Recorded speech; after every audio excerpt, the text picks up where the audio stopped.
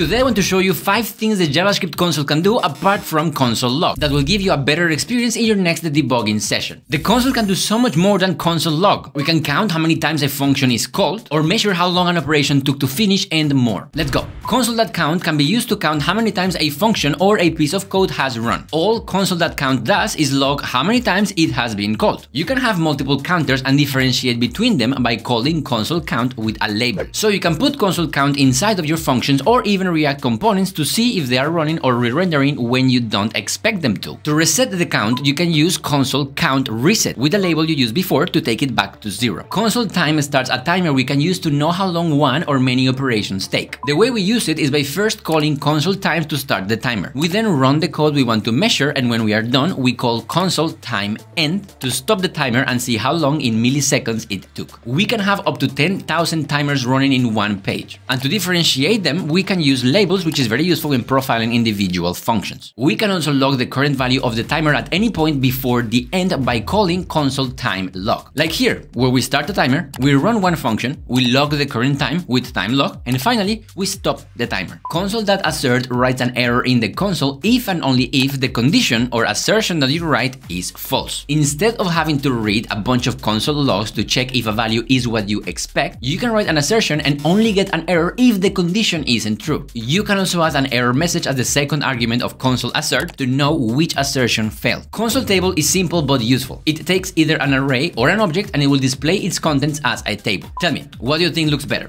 This or this?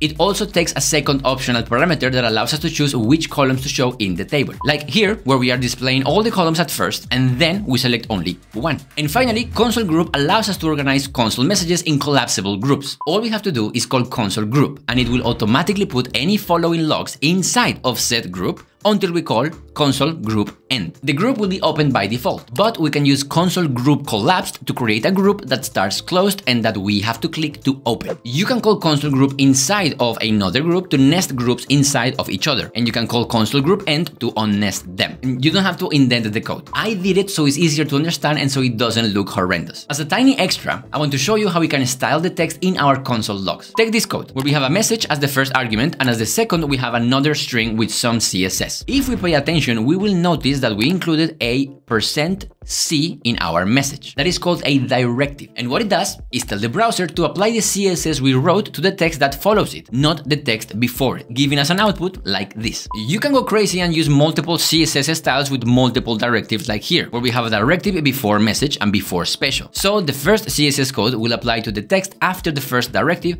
and the second one to the text after the last one, making our console look like this. That's it for this video. If you found it useful, please like it, share it with your friends, and subscribe to the channel. It is important to keep in mind that even though we can do a lot with the console, the best way of debugging is by using the debugger of the browser or IDE. If you don't know how to do that, leave it on the comments and I will make a video about it. Thank you for watching as always. 언제나 감사하고 사랑합니다. See you on the next one. 다음에 봐요. Bye bye.